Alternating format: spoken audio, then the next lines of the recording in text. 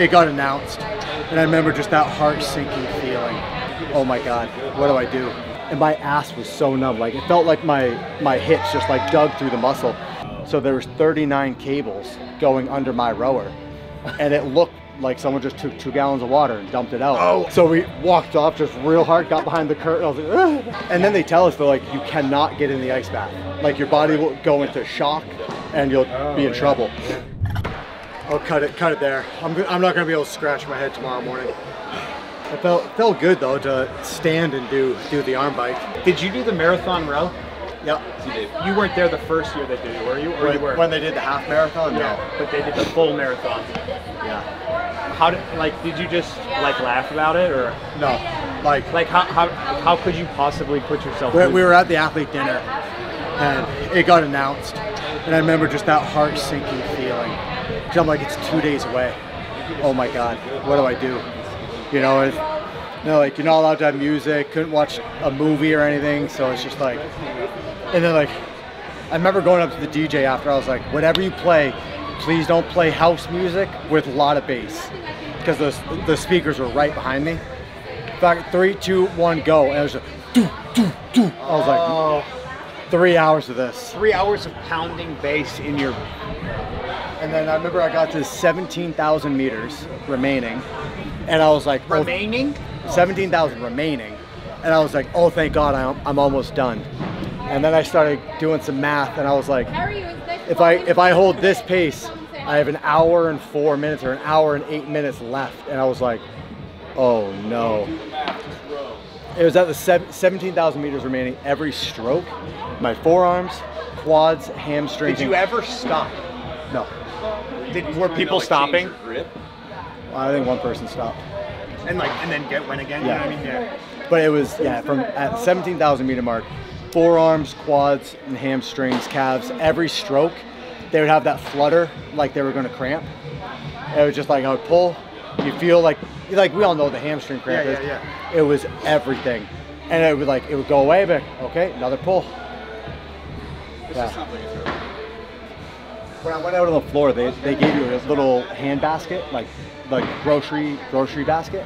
And they said, whatever you can fit in that, you can take it on the floor with you. And I think I had 8 liters of like Gatorade and water, pound of gummy bears, Snickers bars, pickle juice, everything. As I'm going out, O'Keefe is trying to shove 2 more liters of water in my basket. I was like, dude, I have over a gallon. Like, I'm not even gonna drink 1 of these, let alone 8. Hour in, I was out of water. No way. Hour in. Was it the most you've sweat like ever? Like, ever. Was it impossibly amount of? That was still in Carson, right? Yeah. No, that was Madison. So it was Madison. No fans on the floor, like no air fans. So 80 people breathing heavy, sitting in the same spot for 3 hours. Dude, lungs were fucked the next day. Like I got yelled at for, I got accused of peeing on the rower by staff. Like we were told like no peeing on the rowers. And I remember a group of us were like, you're gonna piss on the rower, right? We're all like, yeah, definitely. Never ended up peeing, but it looked like someone took 2 gallons of water and just poured it out under my rower. The guys from Concept 2 has like an emergency. Yeah, you peed sweat. That's why you didn't piss. Yeah, you had no more fluid in you. So the guys from Concept 2 had like an emergency meeting during the event because I was the first rower or the last rower that was plugged in. So there was 39 cables going under my rower, and it looked like someone just took 2 gallons of water and dumped it out. Oh, on the cables. How do you not see that coming? This is CrossFit. That's how. Sorry, it's my channel. But, I remember so it was like you know like CrossFit fucking. They didn't know what kilos were this year at the Open, bro. Like, never changed. You know? I remember watching like one of the European guys who's like 6'2", 220 pounds, finishes the row, gets up and just like fucking walks off. The next European dude, like Lucas Hogberg, Lucas Esslinger, like they finish, big fucking, I'm like, you look like a gladiator in the middle of this dome, everyone's dying and you're just like fucking pound your chest, walk off. I was like, I just want to finish so I can fucking stand up, pound my chest and walk off. I finished the row, stand up, sit back down. Sit right back down. The guys from Concept 2 walk over, like, hey, you can leave.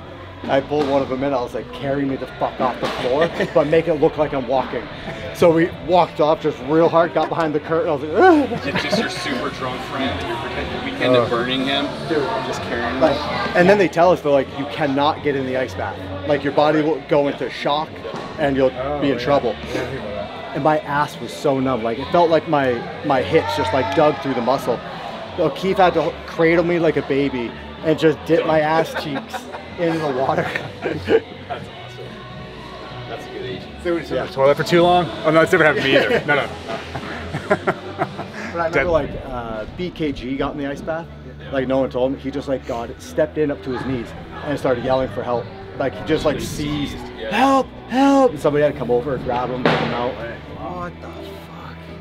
That's so like actual rowers would never even consider doing shit like that. No, I mean, like they wouldn't. I mean, I don't want to speak for all rowers, but I know a lot of their training is like they'll do 3 hours at their zone 2 pace. So, so they might hit. Oh, they're definitely crushing well over a marathon. I'm wrong. But no one, wrong. But no one competes it. Yeah. And I don't think they're doing that on the erg. I think that's not doing with 4 other events. They're doing it. They're doing it in the road tank. That's what I was told. I've never experienced it, done it. Not on an erg. Not on an erg. They would never erg. Okay. I mean, who knows? Like I've talked to like 2 rowing coaches. Right. So. The only rowers I ever knew was like the Marin Rowing Club, and they just had the loft above the boathouse, and it was just 2 columns of concept 2 ergs, like as far as you could see. I was like, oh shit, that's a good budget. When you like tap into these like individual little sports and you see like the actual athletes in them, you're like, whoa, whoa, whoa. Like I went down a rabbit hole of Olympic rowers and like what they would do on ergs. And some dude was doing some 2K for time. I think he broke the world record. He's cruising at like a 124, like cruising. If you look up the world records on C2, you'll never feel worse about yourself. Cam Nichols, he was the first guy that Olympic rower from Great Britain, I think. Like world championships, all this stuff. And he came to the gym and did a rowing demo. Like came up to meet with me, but then put on a seminar for anyone that wanted it. And he was pulling a sub 6 minute 2K pace, so sub 130, and talking Dude, through it. I'm telling you, I saw. He's like, hey, so like you see here, I'm catching up tight here, and it's still like it's just. Yes. Yeah, so impressive. Yeah, the shit they do on the erg is like makes all the CrossFit shit look laughable, you know. But that's not to take away from CrossFit. Like, I mean, of course, that's how it works. Like I mean, there's like an impressive lift in CrossFit, and then there's an impressive lift. Exactly. Like, you know, like yes. I'm not kidding myself. I'm like, yes, in CrossFit, I'm a great weightlifter. Yeah. When I go to weightlifting, no, like, but I'm not turning any heads. To be fair, though, I would say that top 10 CrossFit male and female, they're nipping at some heels with some of those specialists for so sure. Like I agree 100%. When I first came into CrossFit, it was like, what are you guys doing? Like, guys, there's YouTube videos of how to do this. Like the resources are there. And then now, now it's starting to come on par.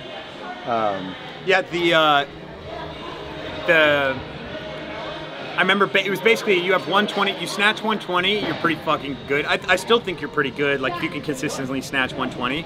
But like, I just recently saw like a bunch of shit at Wadapalooza. They didn't snatch, but a lot of numbers went down at Wadapalooza. I was like, what the fuck is this shit? Like they did the total in the team. It was like front squat, overhead squat, jerk. And there was like plenty of guys front squatting over 400 pounds. Plenty of guys overhead squatting over 150 kilos, whatever that is, 130 or 330, yeah. And then a couple guys, one guy jerked over 400, Morquinho or whatever. That was not a thing, right? Way back? No, I remember when I first came in, if you could snatch 2 blues, you were the man. Really? Yeah, so I remember coming in and being like... Okay, so I was over then when 120. Yeah, I was way over. The first, I'm trying to think, one of the last, or maybe the last games in Aromas, there was a snatch ladder. And it was a slaughterhouse.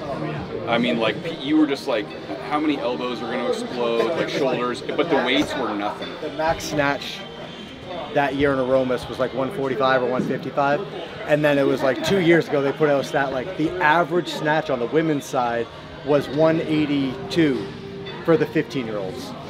It was some crazy stat like that where it's like, oh, now we have 14-year-olds doing what the winners are doing. Oh, yeah. And it's going to keep trending that way. Yeah. Like, You draw more and more athletes, which means you get deeper and deeper talent pool, which means every kid, every guy that's playing in the NFL right now, think about if, you know, he did Olympic weightlifting or cross, like, but have a 36-inch vertical. And, exactly. Yeah, do the 40 in 3 fucking seconds.